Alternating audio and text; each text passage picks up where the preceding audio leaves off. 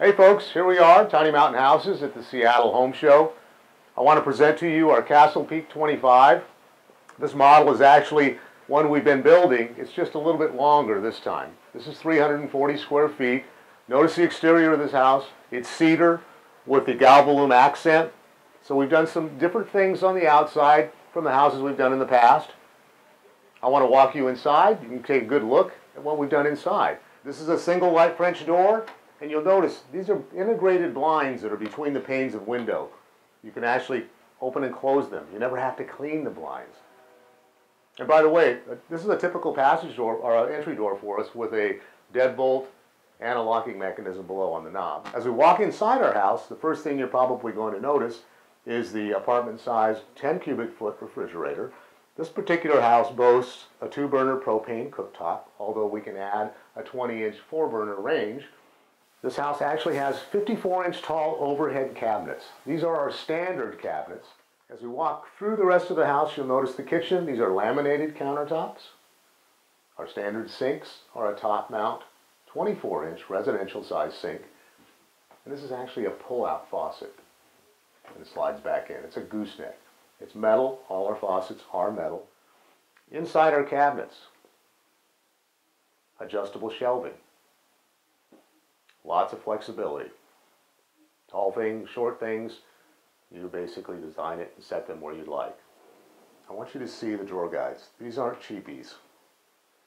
Notice that? Ball bearing, roller guides, full extension. We've custom made this ladder, and notice these beautiful step treads.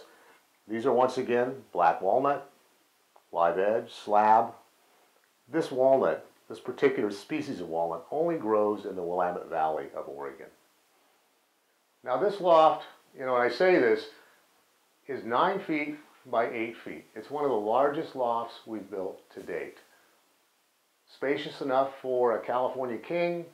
You can put dressers up here. You got plenty of storage. And by the way, all our loft heights allow 48 inches of space from the loft to the tip of the ceiling. Let's walk back into the den. Now this is a den in this particular unit, although we call it a flex room because you can do a lot of things with it. Whether you want to make it a closet, you want to make it a dining room, an entertaining room, an office, it's entirely up to you. We offer lots of different configurations of cabinetry, or we can leave the cabinets out altogether. Here we are in the Castle Peaks bathroom. This is a standard configuration for this house. You'll notice a residential lavvy. That's a china sink.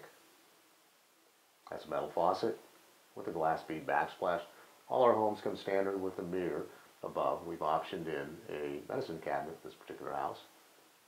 And as you look to the right a little bit, the standard pantry or linen cabinet, 6-door, residential toilet.